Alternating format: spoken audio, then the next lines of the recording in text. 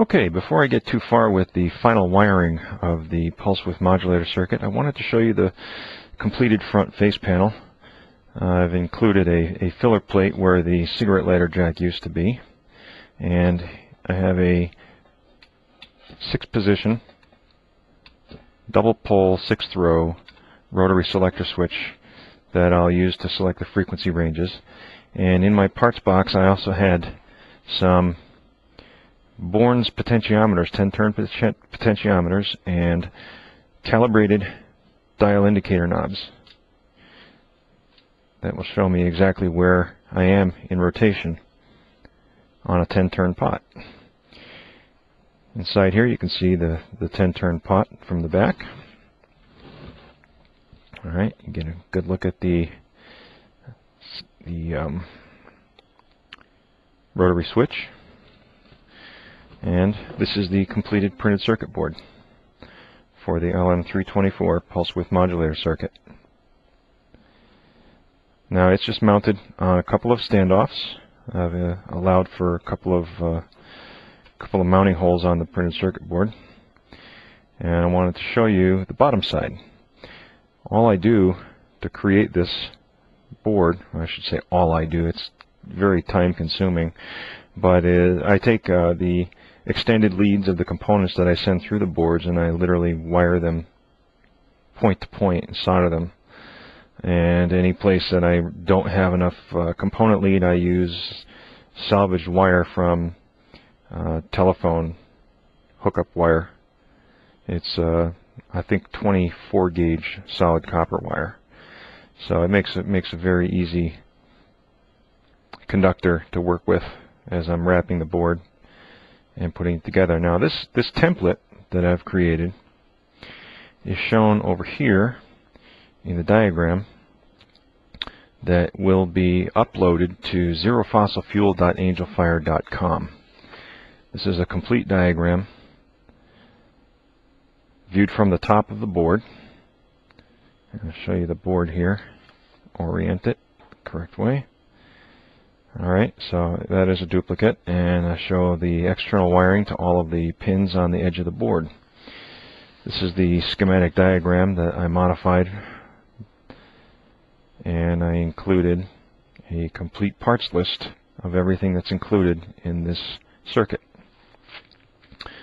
There was a gentleman on YouTube a while ago who sent me a couple of part numbers for some components that he thought might be better suited to the next phase of experiments that I plan to conduct with a microprocessor controller and voltage controlled oscillator.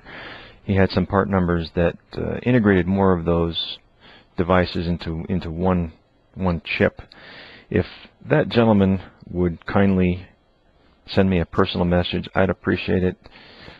I accidentally lost the previous message that he sent me, and I can't find the parts that he was talking about, but I would like to look into them further. Getting back to the box here, this printed circuit board obviously just mounts on the standoffs inside. It will get wired to the potentiometers and to the selector switch, and of course in the back we have the power MOSFET that will send all of that pulse energy to the cells. Okay, the assembly is complete. Turn it around here. Give you a shot of the board and the wiring.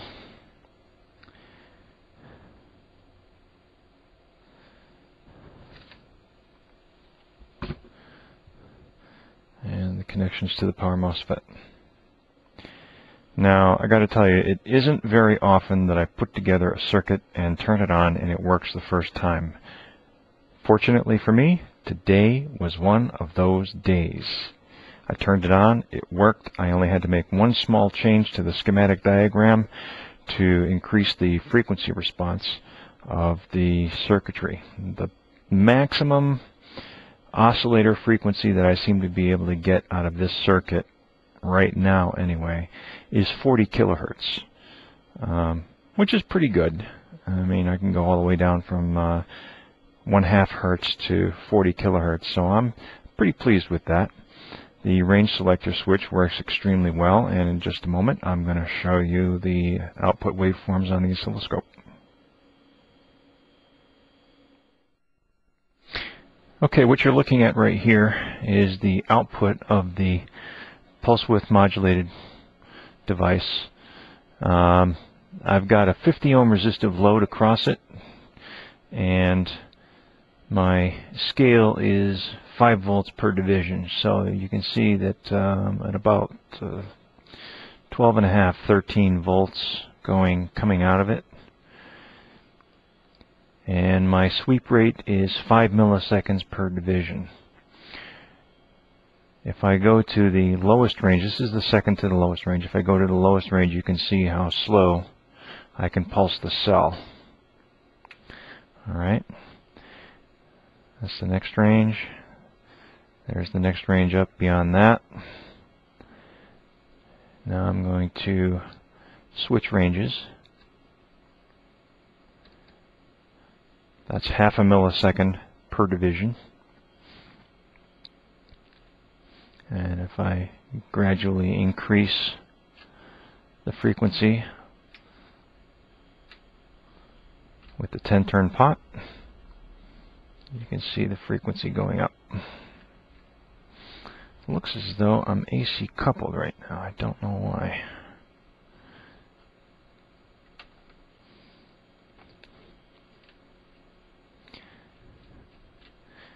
Now I'm at about 50% duty cycle on the adjustment knob, and if I turn it down,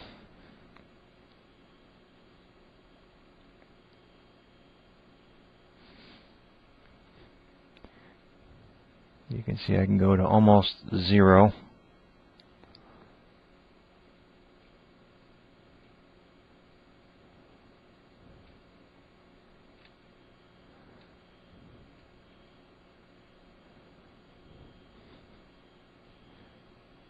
And that is virtually 100% duty cycle without having any effect on the frequency. All I'm doing is changing the duration of the pulse. Now I'm looking across the MOSFET output right now. So when you see the trace go to 0, that is when the MOSFET is conducting. So this is virtually 100% duty cycle.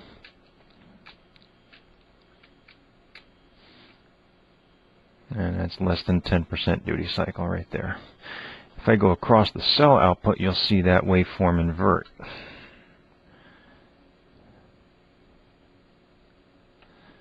Okay, that is across the output now.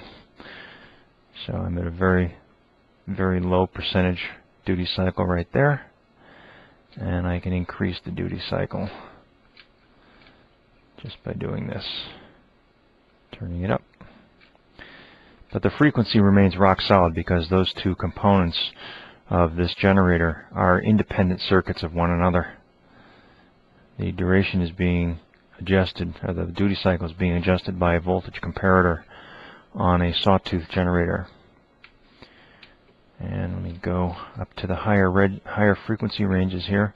This is about as high as I can go. When I get up into the higher frequency ranges, I have to play with the duty cycle again to get it back into calibration. But this is 10 microseconds per division, and I'll increase the frequency as far as I can go, right about there. That's about as high as I can get it. But even at these values, I can adjust the duty cycle quite easily.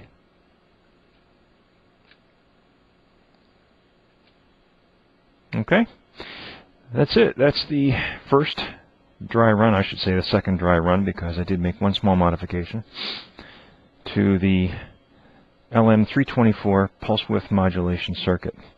Next up, we put it on a cell.